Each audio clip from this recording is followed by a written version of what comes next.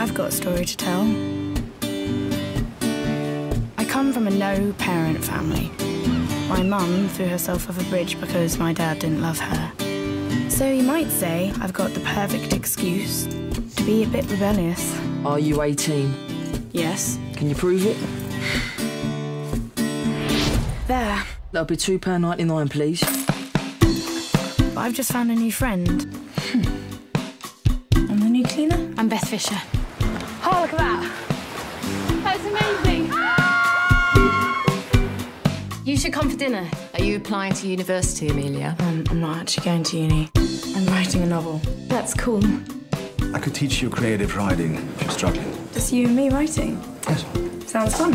When I wrote The Cliff House, it ripped everything I had from my soul, and it's left me with nothing. But it was good. My dad thinks you're really clever.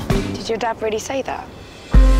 I really wouldn't let your daughter anywhere near me. She's 17. That's old enough to know your own mind. Is this a lesson on subtext, Mr. Fisher? I love Amelia.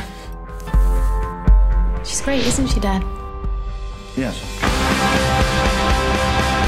Well, you want to be a dropout too, do you? Like that ghastly girl? To Oxford. Can't do this to Beth anymore. I didn't mean for it to happen, any of it. At least she's getting some spirit about her.